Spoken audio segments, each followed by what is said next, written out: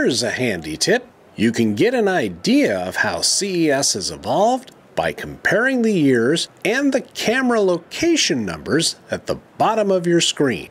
Fun fact, CES is the largest trade show in the world, held each year in one of the sections of Las Vegas that was used as a backdrop for the 1971 James Bond movie. Screenshots from the movie will give you a good idea of how far the city has taken the CES venue since the first winter show in 1978. For many visitors, Las Vegas is all about the nightlife. To the rest of us heading over to the convention center, Las Vegas is about CES and the nightlife. Established in 1967 by Jack Wayman, CES is 50 years young, starting mainly with radio and TV displays before introducing such products as the audio cassette, compact disc, and more. Much more. Change is a constant at CES. I think I'm in love with your camera. That's a real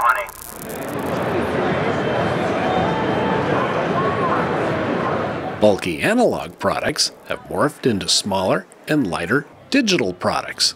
Capturing home video of the show has gone from 34 pounds on the shoulders to less than 2 pounds in the palms, and even less weight for the smartphone users.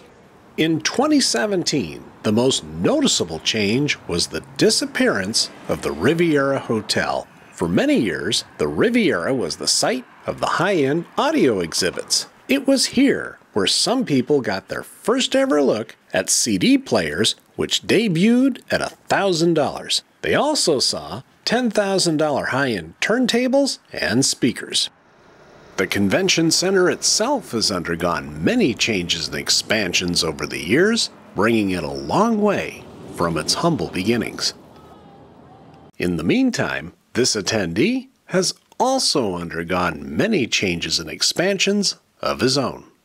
Needing every inch of 50 football fields worth of display space, the show spills out of the convention center next door and onto the other venues connected by the buses. And buses, and buses, and more buses. The allure of CES is felt all around the world, which is why CES is covered by the press from just about every point on the planet.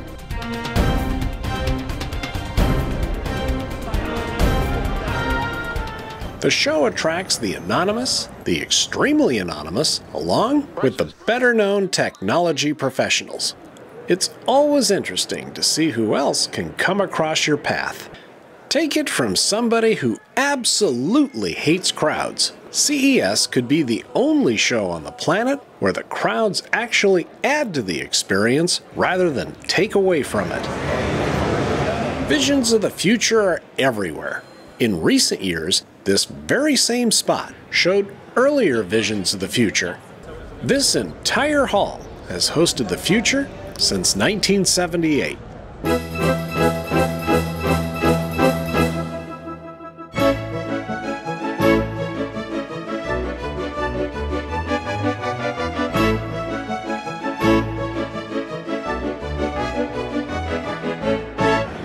A few hundred feet away is a newer hall that showcases the latest technology on the road. In the 1980s, this same hall was an outdoor area that also showcased the latest technology on the road.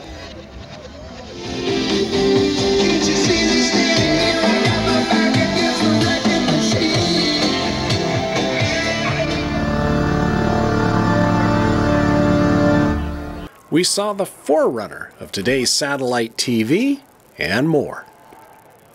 The presence of automotive technology continues to grow. The self-driving capabilities continue to become more reliable. CES occasionally showcases promising technology made obsolete before it can hit the market. Then there are always the eye-catchers.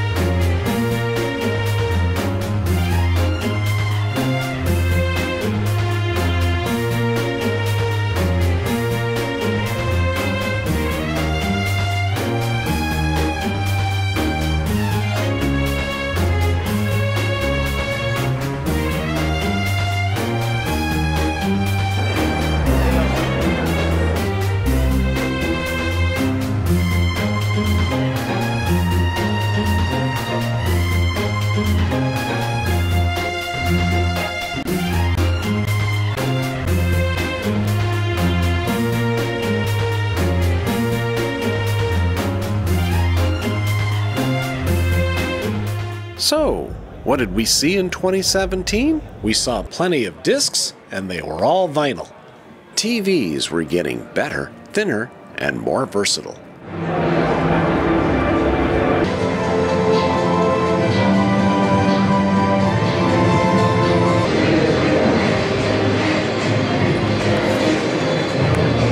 Categories not even dreamed of 50 years ago were prominently on display.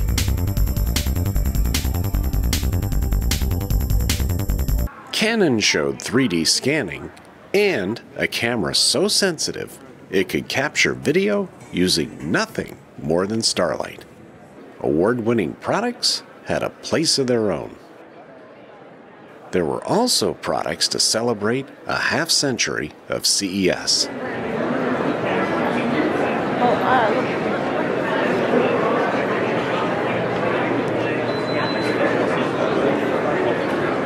After 4 days and nearly 40 miles of walking, the next CES seems right around the corner. Please join us.